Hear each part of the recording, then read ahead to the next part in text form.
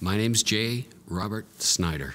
I have been a Mason for 10 years, and my grandfather was a Mason before me in Wakefield, Mass.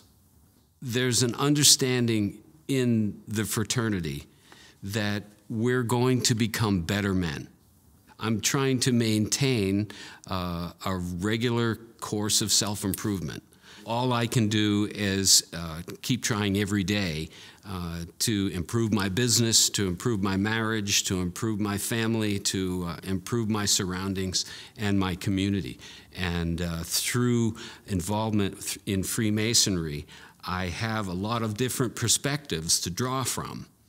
And I have a lot of friends in the community that are there to help in different ways. We're brothers, and I can call any number of them on the telephone at any time with any issue or question that I have, and typically I get excellent answers.